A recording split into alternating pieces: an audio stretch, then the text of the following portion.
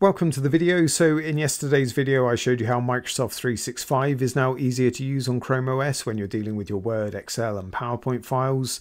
Do check that one out after this video if you haven't seen it. But in today's video I thought I'd show you how Libre Office can be installed on your Chromebook as an alternative Office solution.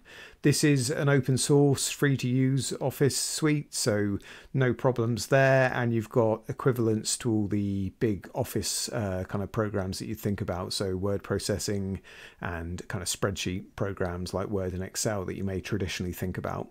So we're going to get Linux installed. We're going to use these first two commands to then update it, and then we're going to install LibreOffice using just one command.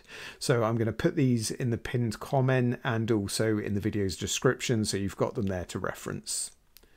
So first things first, we're going to install the Linux functionality onto your Chromebook if you haven't already got that turned on.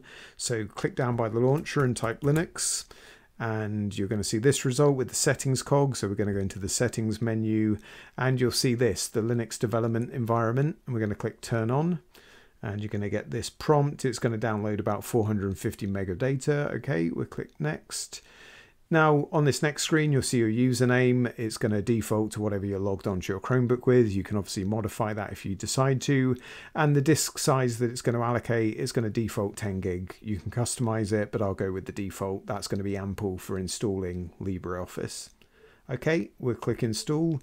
What I might do at this point is skip forward. This is going to take a few minutes or several minutes to, first of all, download the virtual machine. So that's going to depend on your internet speed, and then to actually install the Linux container onto your Chromebook. So that's probably going to depend more on the local processing power of your Chromebook. So I'll skip forward in just a minute. Okay, that's actually run pretty quickly for me, just a few minutes to get to this next point. So what you should see on the screen when it's finished is this, the Linux terminal. You can find it down again via the launcher in your apps as terminal, and this is where we're going to type in the commands that we want to run. So I'm going to bring the dock up again. Let's just see if we can move that window to the side. There we go. So the first command we're going to run to update Linux is the sudo space apt-get space update. Enter. Let's let that run through.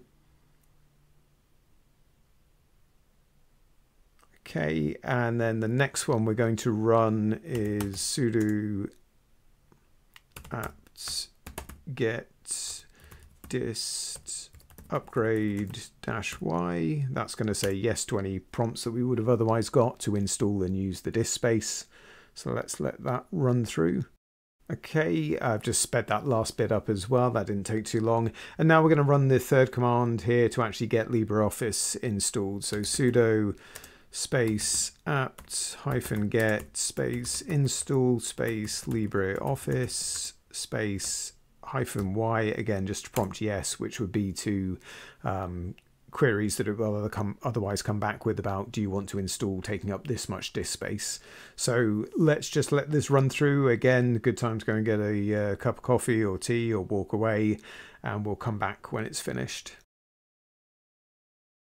Okay, so about 4 minutes or so there, and once you get back to the prompt of your username, you know that it's done. So we can now go ahead and close the terminal. I'm just going to minimize these other windows. And that means that we've finished with the Linux setup. We've finished with the install of LibreOffice via Linux. So we're now ready to use it. And I can just show you a little bit of what it actually looks like and where you're going to find it. So click down in the bottom left on the launcher again. And if you scroll through, you're going to find a group called Linux apps. So if we click on there, you're going to see now you've got all the Linux versions of LibreOffice apps in there. So the blue icon, this is their writer program, so their Microsoft Word equivalent, if you like, their word processor. And what's quite nice to do, if we just right click on there and then say pin to shelf, it's going to be easy to launch it from the shelf. And I'll show you the Calc as well, which is their Excel equivalent or their spreadsheet. So let's just say right click, pin to shelf again, and obviously you can explore these others, but let's just open these up for the first time and show you. So pretty quick to open. You get a little tips menu for the first time. And yeah, it's a word processing program. So it's going to look pretty familiar to you. You know, make sure to like and sub for more like this. Hopefully this has been something useful. Let's just launch the Calc program as well and just show you that, yeah, it's a spreadsheet. It's going to work in a very similar way to you're used to with Google Sheets or with Excel. So I hope this video has been useful. Please do give it a like to help it reach more people. Please consider a sub to the channel for more like this, and why not check out this video next. Cheers.